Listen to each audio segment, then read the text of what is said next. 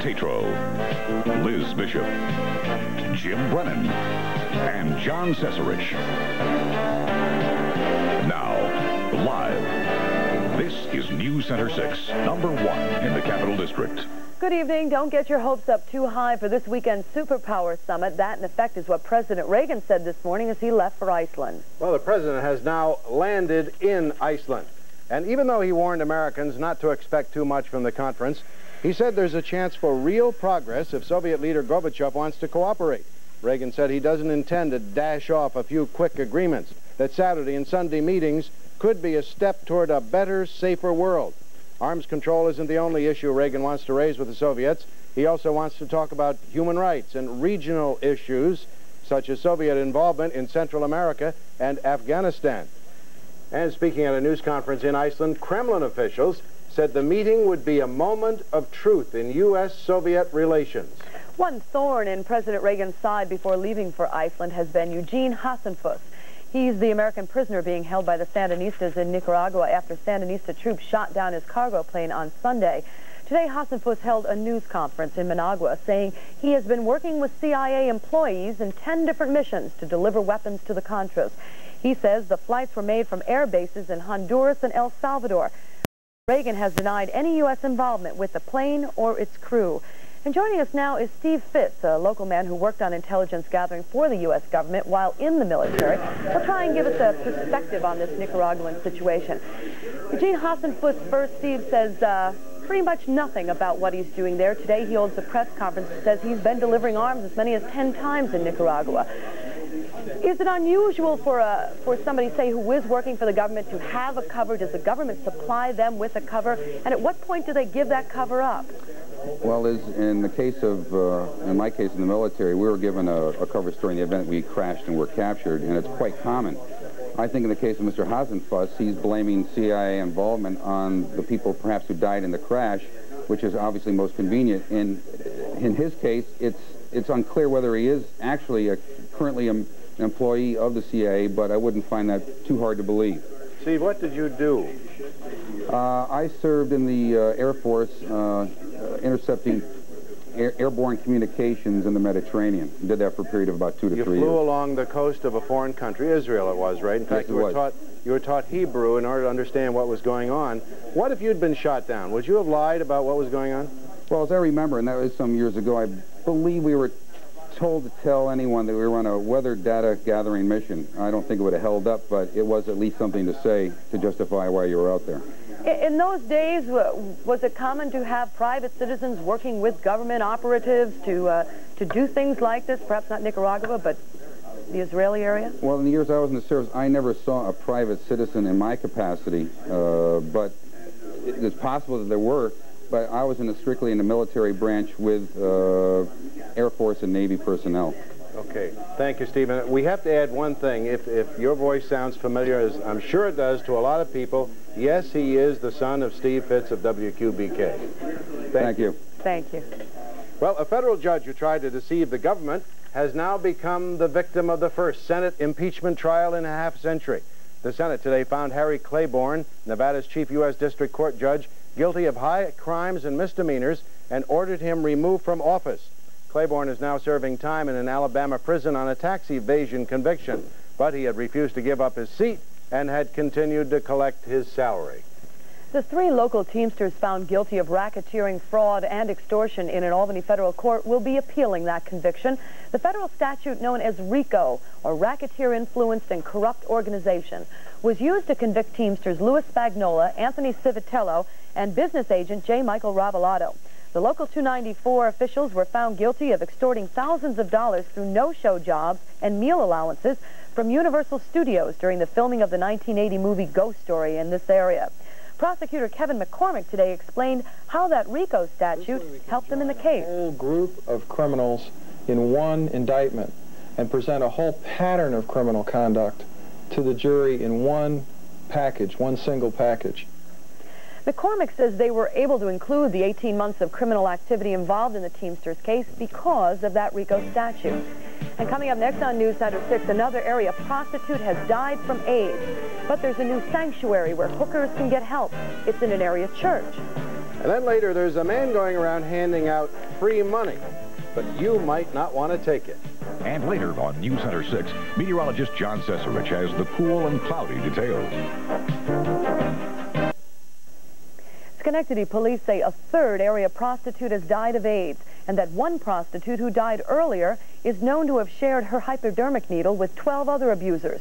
Police say the disease can be contracted by using dirty needles to mainline cocaine. While the state health department says there's not one known incident of AIDS being transmitted from prostitutes to Johns, one reformed streetwalker expressed concern today. Angela Whitfield of Project Safe, a house for prostitutes, says the girls who work the street are young and uninformed. They're not concerned, even though there is a couple of them out there that have died of AIDS. They're not really concerned at all. They're not worried about it. Do you know why? They feel it can't happen to them. You know, that's not going to happen to me. You know, I'm not shooting needles, you know. Whitfield added that the girls now in the care of Project Safe have all been tested and none has the virus. Well, while prostitutes still walk the streets in Schenectady and operate behind closed doors, their activity has been cut by over 50% in the past 3 years. The reason, Project Safe has given them an alternative, and police have beefed up their enforcement. Judy Sanders reports. Schenectady's Albany Street used to be hooker haven. Prostitutes could turn as many as 20 tricks a night. Things were so bad here on Albany Street and the surrounding neighborhoods just a few years ago that any woman walking down the street was probably going to be approached by a John. There was so much violence being threatened by husbands and fathers that the community decided it had to do something. Any woman. And then later, a young girl, didn't make any difference whether she was white or black. She lived in this area. They thought that maybe she was a prostitute. The Reverend Jackson and other community and business leaders forced a crackdown when they presented 1,500 petitions to City Hall 3 years ago. Prostitution activity has been reduced by more than half since then. Well, there's been a big change, particularly, I would say, in the past year. Before that, prior to that, there were a lot of prostitutes out. Thanks to these two policemen and these two women, streetwalkers traded the streets for the sanctuary. It's Project Safe, a bare office in a State Street church where hookers can go for help. No one thought it could work. You got to get to the girl. Unfortunately, there's a lot of people who laughed at us. They're not laughing anymore. Project Safe has gotten 30 girls between the ages of 12 and 20 off the street with police help. This is where the girls say, hey, I've had enough. I've got to get out of this life. I've been in it for 3 years. I'm 17. I look like a woman 27, and now it's time to get out. Hope. It gives them hope on living a normal life. While it gives the girls a normal life and protection from a pimp, it cuts down on crime. Every time we arrest a pimp for promoting prostitution, we're also taking off the street a drug dealer, a person that moves stolen property, and many times persons that are involved in robberies. And it gets the Johns out of circulation. These are the same guys that go to neighborhood meeting and complain about the kids playing baseball on their street or vandalism on their street. But these are the guys that are coming around in the city of Schenectady and traverse these streets looking for a prostitute and support this prostitution. Good morning, Project Safe. Project Safe, a safe place that breaks up the cycle of violence. Okay. Judy Sanders, NewsCenter 6, Schenectady. Tomorrow, Judy will show us how Project Safe severs the connection between prostitutes and their pimps in an effort to sever that cycle of violence. Last night, we told you about Deanna Labuzetta, a 19-year-old girl from Ballston Spa in Saratoga County, who had a stroke that might have been caused by taking birth control pills. Deanna had the stroke while working at Disney World in Florida. Her mother now says that her daughter is doing a bit better and should be flown home by early next week. Deanna had taken only 12 birth control pills for medical reasons. We spoke to Dr. Herbert Gretz, a local gynecologist. He says such problems with the pill are rare. Very, very unusual, and this should not deter anybody who needs protection, contraception, from going on the pill. Dr. Gretz does say, however, that some women should not take the pill. They include women who have had heart attacks or strokes, blood clots in their legs or lungs, women who have cancer of the breast or sex organs, and women who are pregnant. Coming up next year on NewsCenter 6, meteorologist John Cessarich says Turn up that electric blanket an extra notch tonight. But first, we'll show you what should be the hottest toys for Christmas.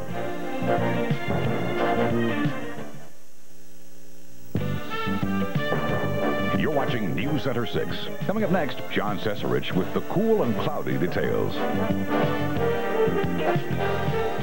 NewsCenter 6 weather is sponsored by Action Chevrolet.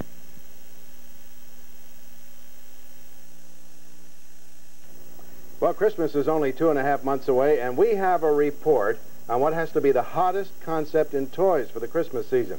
Our money editor, Jack Aernecke, has details. 2.5 months for Christmas. It'll give you just enough time to save for this baby.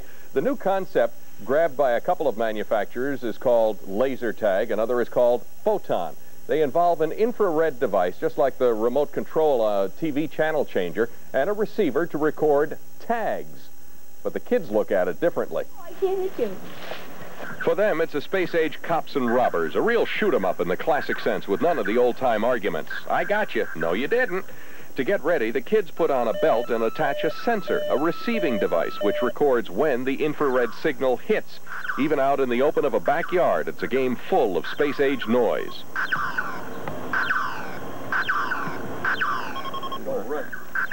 The manufacturer is careful to avoid words like shoot and gun in the description. It's phrases like handheld energy unit, star sensor.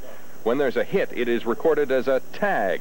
The sensor can record several tags, but the kids don't consider themselves tagged.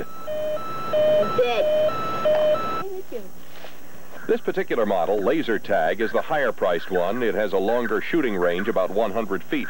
There are other, more inexpensive kits which have about a 30-foot range. This particular model is featured on the cover of what's probably the highest-class gadget catalog around, the Sharper Image. Officials at that company say the toy will be the Cabbage Patch phenomenon of this Christmas season. I got these two at Consumer Discount Catalog Store, and clerks there say demand is very heavy. It seems manufacturers have gotten their sights on some strong profits. Now what you've all been waiting for, the price. This baby, the gun, the sensor, a belt, and a holster, $44.95. The Photon, if you can find it, runs just over $39. I think Toys R Us has a few. And finding these things is the key. If demand equals expectation, I expect that in a couple of weeks we'll be doing stories of parents in line scrambling to grab up the very few of these that are available. You did it. You got me. Hey, hey, you got me. That's tag. Does that noise mean thunderstorms? No, just... It means I'm shot. I'm a gunner. No, it means you're it, and it's your turn, to talk about the weather. To move on. Yeah, no thunderstorms, but it is getting cold very quickly out there. The fall foliage, this is probably... Here, I'll turn this off. Turn that off. Can they hear me? The switch on the side. Oh. Anyway, good. As far as up in the Adirondack Mountains, it looks like the leaves are past peak already.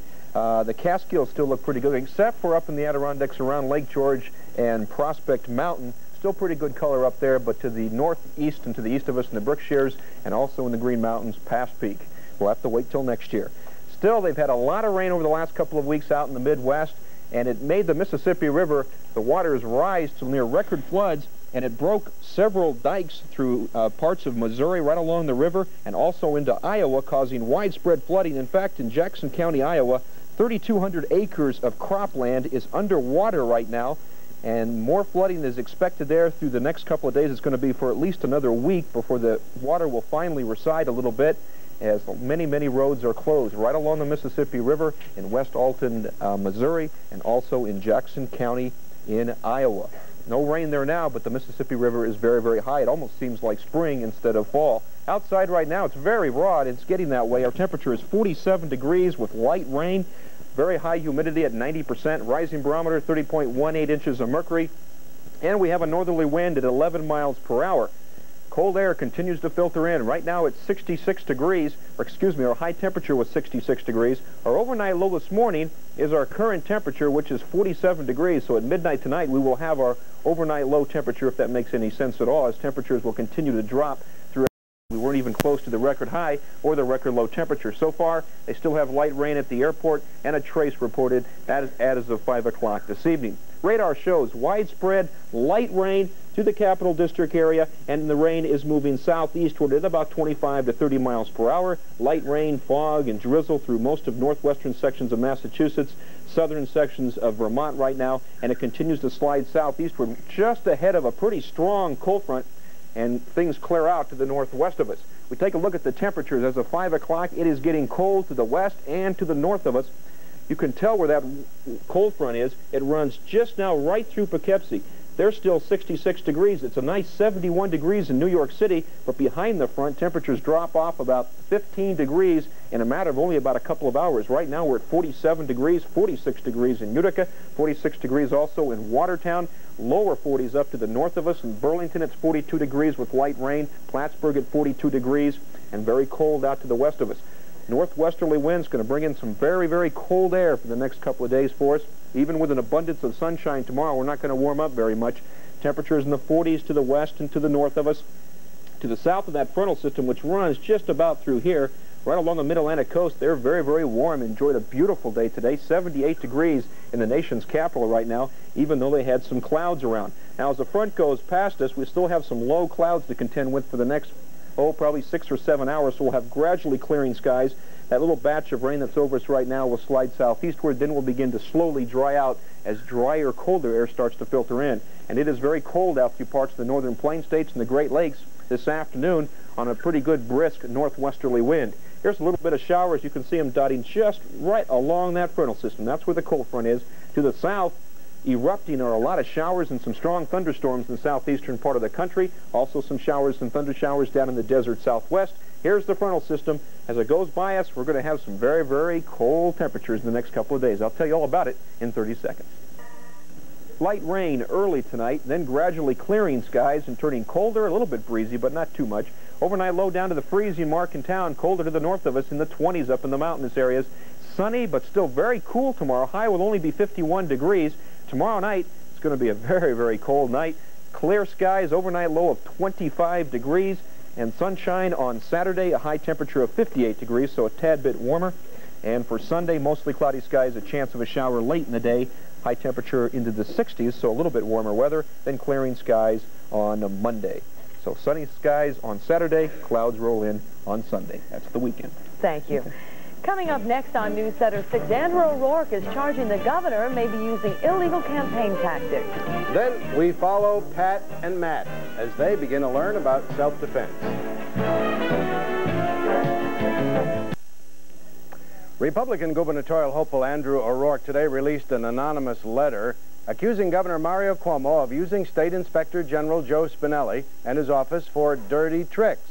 According to the letter, Spinelli and one of his investigators, George Morosco, investigated clients that O'Rourke had represented before the State Liquor Authority.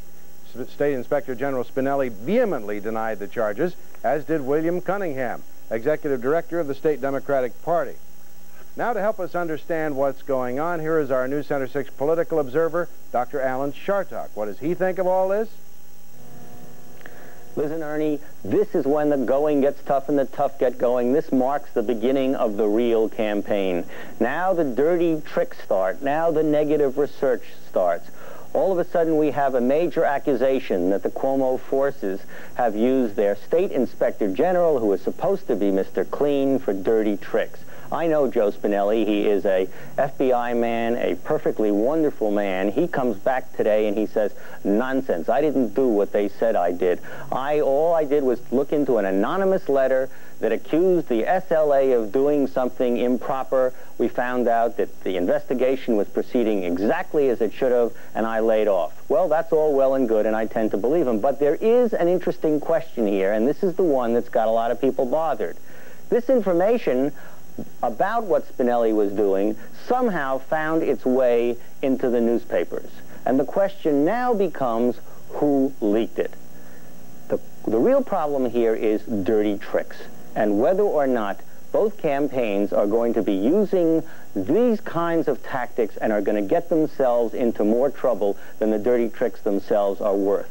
We'll have to take a look at it, but both sides are relying in this case on anonymous letters. And as we all know, anyone can write an anonymous letter. You can write it about yourself. You can write it from the other perspective. We'll just have to wait and see the way this thing develops. Well, workmen putting in a new heating system in Rotterdam wound up making more work for themselves this morning. All of a sudden, there was an explosion at the town highway garage. Police think that a spark from one of the workmen's torches somehow ignited a mostly empty gas can in the garage. The workmen reacted rather quickly and put the fire out themselves before it did much damage. 3 workmen were slightly injured. They were treated for minor burns. An escaped burglar, at least an alleged burglar, kept Warren County Sheriff's deputies very busy today. Officers were called to the American Legion Hall on Route 9L in Lake George for a possible burglary. They arrested Stephen Shedlowski at the scene, but a scuffle ensued and Shedlowski got away. Deputies spent the day searching for the escapee. They set up roadblocks all over the area, stopping cars and looking for information.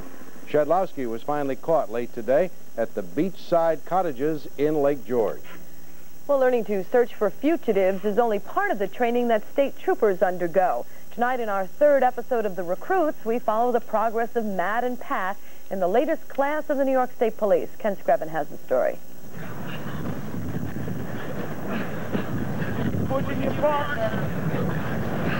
Well, I'm getting more into the frame of mind of being a police officer. This has really pushed me to my limits as far as keeping my composure, you know, and doing what I'm told all the time, you know, without really thinking about whether I agree with it or not. You know, just do it.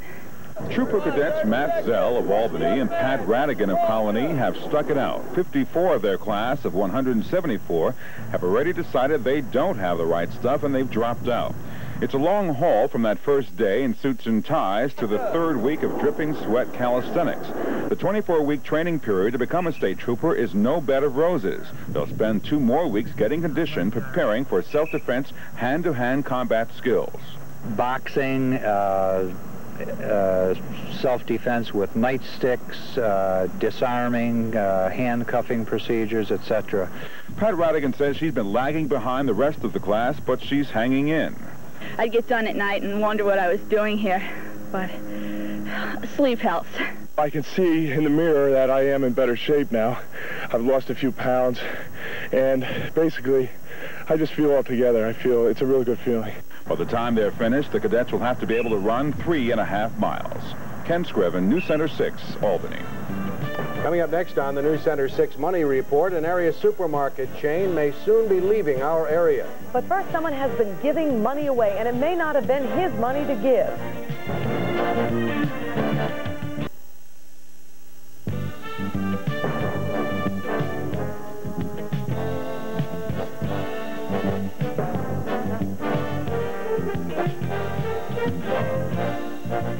NewsCenter 6 Money Report with Jack Aernecke is sponsored by Uniform Village. Christmas came early to a convenience store in Hudson Falls, but police say Santa's gifts might not have been his to give. Here's Mary Beth Wenger with more on this one. It was a truly bizarre occurrence for this community just east of Glens Falls. A man just walked into the store and started giving out $1 and $5 bills to anyone who would take them. 'Twas around 4:30 and all through the store were the usual customers when he walked through the door. The clerks on duty say the man came in carrying a clear plastic bag of money. They say he told them he felt like a rich man that day and offered to buy anything other customers wanted. He just walked around and he was saying, you know, basically anything you want, I'm buying. Everybody thought he was joking at first till I saw the bag of money. He wasn't sporting a red suit with white trim. In fact, police describe him as 28 years old with a long blonde ponytail to his waist. He said he inherited the money. He said it was stolen. He said he had $30,000 in the bag. But he was right about one thing. He predicted the story would make Channel 6. Yeah, he said, watch, he said, don't worry about the money, it's stolen money, and that you'll hear about me on Channel 6. So we were going to get a hold of you to see what the story was. No one in the store had ever seen him before. He said he was just passing through. He bought several magazines and a comb and left the clerk a $4 tip. How have things been at the store today? I mean, have people been coming in? Yeah. What have they been asking? Looking for Santa Claus? Do you think this is... And everybody that I've talked to was kind of upset that they weren't at the store at the time that he was in there, but yeah, that was a strange call. Well, so was the man a philanthropist or a bank robber? Police say so far they've heard no reports of a missing $30,000. The man left with 2 others described as white males, one of them with dark hair.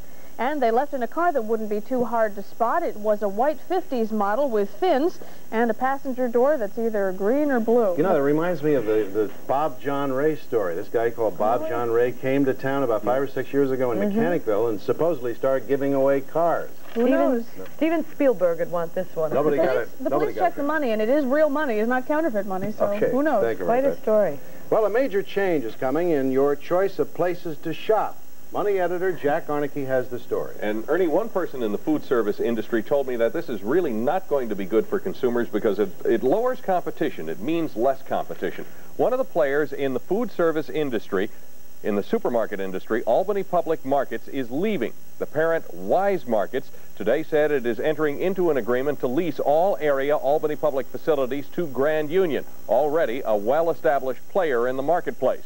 Wise Markets will continue operations in other New York State areas. What about all of the Albany Public employees? Well, there are interviews that will be set up with Grand Union to see if they will be hired, but one employee told me he knows of no other provisions being made. No final date for the transfer has been set as yet, and no word if Grand Union will keep all of the Albany Public Markets open. Think it's better than Albany Public? I would say so. What's wrong with Albany Public? No, it's just not as good as it used to be. That was a shopper at Albany Public Market who said he was pleased to see Grand Union coming in. Even though the Dow Industrials went down, much of the overall stock market was higher. AT&T unchanged. GE gained 5/8. 9X fell 5/8. Hapless IBM fell back another 5 points. Mohasco down 3/8. Apple Computer up 1/4. Command Airways up 1/8, and Coleco went down 1/2. On the commodity exchange today, gold fell sharply while the price of silver went down a nickel. Oil people say it's a pretty sure bet that production limits for world oil production will continue through the end of the year rather than ending on Halloween. The question is, can the oil-producing cartel keep the cheating to the minimum that it has been for the past few weeks?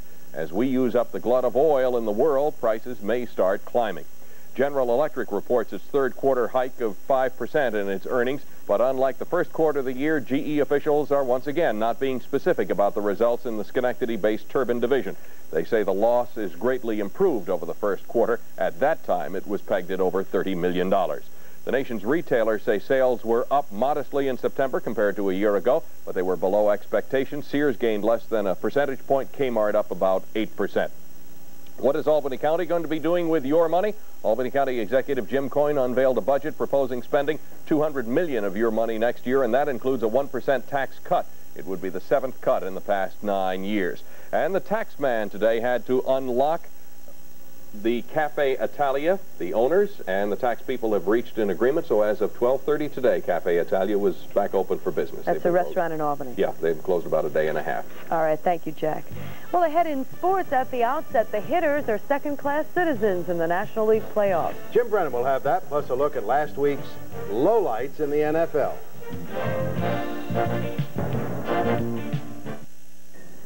Well, for the varsity football team at Averill Park High School in the Rensselaer County village of Sand Lake, that's about 10 miles east of the city of Rensselaer, there will be no football this weekend. A majority of players admitted today they had been drinking at weekend parties. If an Averill Park athlete is caught drinking, a one-game suspension is automatic. So many players admitted they broke the rule. The team won't have enough players from its 35-member squad to play Rensselaer this Saturday. The game has been forfeited. I think that it's a good thing in the end that these rules are here, we applied them, and in the end our athletic program will be stronger because of it, because I think kids know we mean business.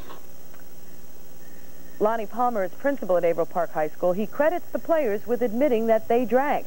He says many would have lied. Parents and students at a school meeting Tuesday night mentioned that drinking had been going on at weekend parties.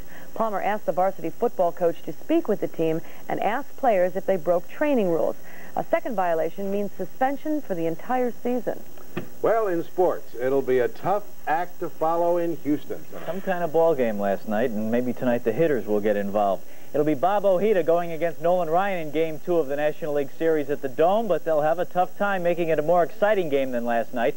You knew it would be a pitcher's series, but little did anyone think Glenn Davis' second-inning home run here off Dwight Gooden would be the game's only run. Now, Gooden was clearly outpitched by Mike Scott, but Gooden was tough when he had to be. He got out of a bases-loaded one-out jam in the second, and then again in the fourth here when Scott hit into the short to second to first double play.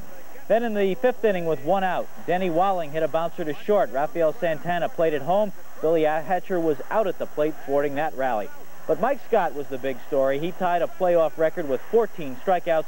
His split-fingered fastball was masterful, and his movement on the ball made it tough not only for the hitters, but also for home plate umpire Doug Harvey, who took a little bit of heat over some of his balls and strikes calls. Scott's pitch was that tough to follow. And I've not seen from any other pitcher throughout the league that's got that kind of movement on the ball. I'm not going to sit here and ridicule Doug Harvey. He's one of the best umpires in the league, and I like it when he's behind the plate. I thought it was a ball. He thought it was a strike. I was just shocked. I normally don't react, but when the ball's that far away, they told me it was a foot outside. And again, it's tough to call those pitches, and you're certainly not going to blame an umpire for it. Well, the Red Sox and Angels will pick it up again tomorrow night in Anaheim in Game 3. Oil Can Boyd against John Candelaria. Both clubs hoping to play a little bit better than they did yesterday. And the Red Sox old number 8 knows how to do it. Basic things. Number 1, when there's a high sun and no clouds in the sky, you don't use sunglasses. Turn around to the side, lower yourself, bend your knees, then pick the ball up and kind of catch it as if you would a wide receiver over the shoulder on a pass from a quarterback. Plus, there were so many mistakes made, not physically, but mentally. Owens can't get the ball out of his glove. Misplays and positioning on people. You can't do this in a short series. When you play 7 games, you have to play mistake-free baseball. Let the other team beat you. We have a good pitching staff. Let their hitters score runs. Don't give them runs. Well, here we go. The National Hockey League opens its regular season tonight with 18 of the 21 teams in action, and RPI will be as well represented as just about any U.S. college. Now, Mike McPhee will return to Montreal for his 4th NHL season. Adam Oates is back in Detroit. Darren Pupel, one of 3 goalies in Buffalo. Craig Niehaus back with the Bruins for his 2nd season. And rookie Mike Dark has traveled to Los Angeles with the St. Louis Blues for tonight's game, but no word yet on whether or not he'll dress for that game. George Servinas will be starting the season with Minnesota's farm team at Indianapolis in the International Hockey League. Ken Hammond of the Kings is with New Haven in the AHL. Tim Friday will be back with the Wings when his injured shoulder heals. The Bruins have sent John Carter to Moncton of the AHL. Jeff Prendergast was reportedly set to sign a free agent contract today with Fredericton. And after being cut by Pittsburgh, Mark Juris has gone on to the camp of the Canadian Olympic team. Now, excluding McPhee, the other 10 were all members of RPI's national championship team in 1985, and as if we didn't know why, we do now. Some great players on that club. At the races today, F&I in the double at Belmont paid $19.80, triple of HFI worth over $5,000, and La Polonaise won the feature for an off-track return of $3.20. Well, this Sunday, we've got a bit of a deviation on our usual football schedule. The NFL Today will be on, as usual, at 12:30, but we've got no early game. The actual football won't start till 4 o'clock when we'll have Buddy Ryan's Eagles against the Giants from the Meadowlands. And now, one last look at last week. The name is quarterback, but backing up is not yet a mastered skill, but you have to give the Packers' Randy Wright some credit here. He goes down, but still managed to put the ball up. And the incompletion, a statement on the Green Bay season to date.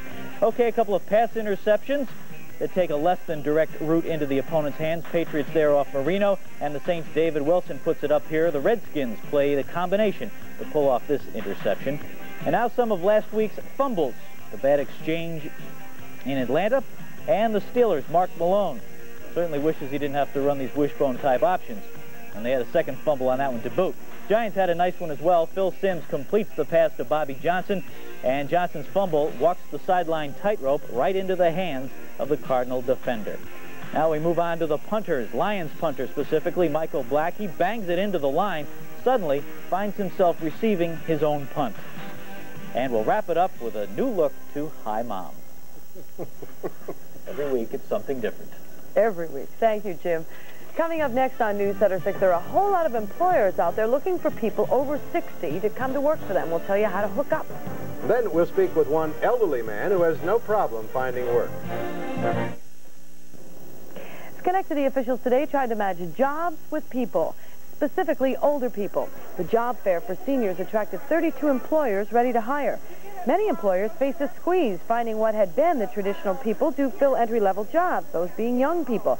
Now competition is keen for older people, and Tony Mesa Burger King says it started a wages war. In different areas, they've had what they call pay wars, and where a Burger King and, say, McDonald's and a Wendy's would up their wages to $4 or $5 an hour, and they keep following each other, and they end up paying $8 an hour, but they still don't have enough people working. So I don't think that's the answer. I think it's making a quality job for a person, something they're going to enjoy, something they're going to benefit from. But a wages war may be starting. Big Dom's sub shops announced today their starting pay rate is going up 65 cents to $4 an hour. Well, finding a job when you're older can be very difficult. And that is part of the plot of a new movie starring Amsterdam native Kirk Douglas. Our Dan DiNicola spoke with Douglas by satellite about his new role and his friends here in the Capital District. You got to do something really big. Like what? Something they won't laugh at. I'm delighted that we finally got contact and we're talking. How are things in Albany, Dan? It's unlikely that anyone will laugh at tough guys Burt Lancaster or Kirk Douglas. In Douglas's case, you don't laugh at a 70-year-old who looks better than most men half his age. Well, Dan, I think that you'll find when you watch tough guys that old is no longer an ugly word. I mean, you can be in your 60s and still move around and run across a speeding train. And the concept that people have about you know, that's what Bert and I try to show, is that you don't just fall apart. You double-crossers! Have you always taken care of your body? Well, yes. You know, people who knew my father in Amsterdam know that he was the original tough guy. He was the real thing. I create the illusion. Back in Amsterdam, where Kirk still sneaks in now and then, they called him Izzy Dembski. That was before he went away to St. Lawrence, wrestled, joined the service, and then was discovered on Broadway. What about you when you were a kid growing up at Amsterdam? I mean, were you motivated? The motivation was to get out of there, do something. I wanted to get away from my hometown. I wanted to go out into the world, and I think becoming an actor was a form of escape. Face it, being an actor is a childlike profession. You have to be naive. When Bert and I are arguing in Tough Guys or running on top of the train and doing things, we're like grown-up kids. Have you ever reflected, by the way, at what you might have done if you had never left Amsterdam? Well, no, because I knew one way or another. I don't know what would have happened to me, but I knew I was going to leave.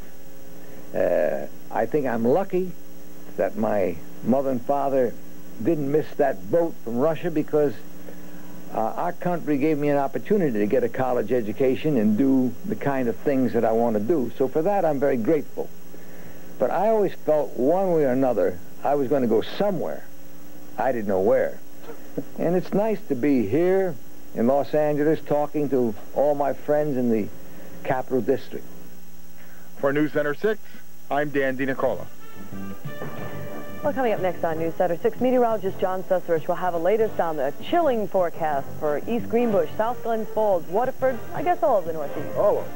And then Mr. Food has a new idea to liven up your next dinner. The weather forecast tonight, cold. There are a few other little details about the weather tonight. Besides cold, there'll be some clouds around, and we'll hopefully have a little bit of light rain. But that's about it. Light rain tonight. Thanks, John. That's it, Ernie. Only early. Then it'll be gradually clearing skies later on tonight, turning much colder, down to around the freezing mark by tomorrow morning. Tomorrow, even with lots of sunshine, it'll still be very cool. Our high will only be 51 degrees. Clear and very cold tomorrow night, down to 25 degrees. Sunshine on Saturday, high 58 degrees, a little bit warmer, and mostly cloudy skies, chance of a shower on Sunday, clearing skies on Monday, and that's the weather. But, you know, I'm getting a little tired of the same old thing in the weather. As a matter of fact, Ernie was just saying he was getting tired of the same old thing for dinner. Mr. Food tonight. You got me in trouble now. That's a new idea that's sure to add flavor to your meal. There's a brand new item in the market meat cases. It's lamb. Well, it's brand new because of the new way some of the packers are bringing it to us. They made it as easy as can be. Well, for instance, you know, leg of lamb is delicious, right? But trying to carve it isn't delicious. The bones run every which way, and it's a big job. Well, here's new leg of lamb. It's like that, boneless. All you do is just slice solid meat and enjoy it. Lamb shoulder, that's the same way. But new lamb shoulder, just slice solid meat and enjoy. Now, they must have heard about all of our problems with lamb because they went a few steps further than this. Well, just look. They're putting some of them in packages small enough so that you can buy a roast without having to feed an army. So whatever size you need, large, medium, small, it's there. Some cuts less money for stews and shish kebab. Some cuts a little bit more for your steaks and your chops and your roasts. Now, another smart thing is they've got the cooking directions right on each package. Now, before, nobody knew how much to buy because of the waste from the bone and the fat. Sure wasn't easy to serve to company. Now, everything's down to easy portions and easy cooking and easy cutting and serving. Now, it costs a little more, but it's so today sensible because there's no waste and no time lost that it's really more affordable now than it was before, and more enjoyable, and more today light. I don't even know if it's in all of the stores. It's in some. And if it isn't, it will be in time, because this isn't only today, it's the future. There's no more of more fat and bone than meat. For us, the new lamb is going to be pure. Ooh, it's so good. Coming up next on News Center 6, time for this week's viewer mail. And Jack's dome gets crowned by one writer. The story of the 3 Teamsters convicted of racketeering, Ernie's report on the Amish people living in Montgomery County, and the return of a seeing eye dog are some of the stories that comprise this week's mailbag. Well, a North Creek viewer takes us to task incorrectly, we feel, for not covering the trial of 3 Teamsters members for their part in a racketeering scam involving the making of the movie Ghost Story. The writer says we ignored coverage of the event. He says the station should realize the concerns about 7,000 working members of the Teamsters in Albany, Schenectady, and Amsterdam, and almost as many on pension and their families. Well, all we can say is that the viewer has not been watching faithfully.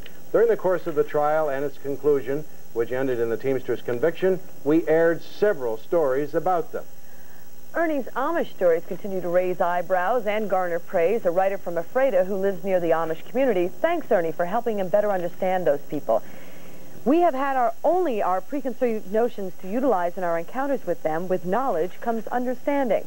But another viewer accuses Ernie of being like Satan, who tempted Eve when he interviewed an Amish teenager. The Amish do not believe in granting interviews. The writer says maybe he, Ernie, should have shoved that maybe he, the teenager, should have shoved that microphone down your throat since you don't understand common courtesy and the rights of others.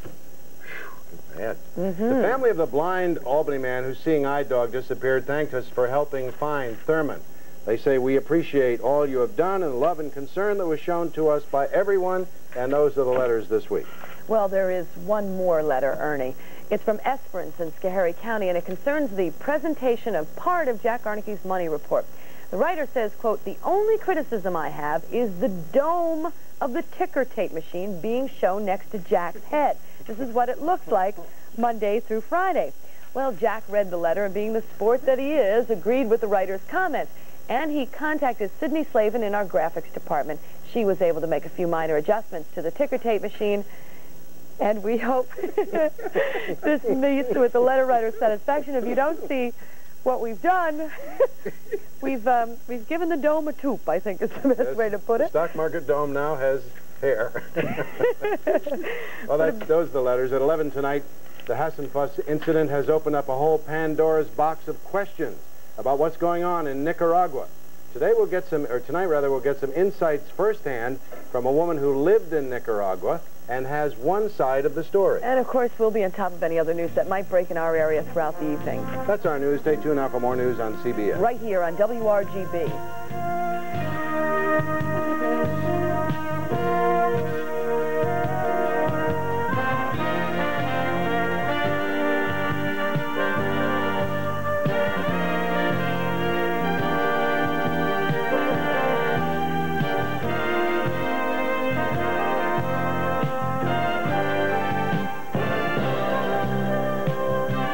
Following the CBS Evening News, be sure to watch as the stars come out for Entertainment Tonight, only on TV6 at 7:30.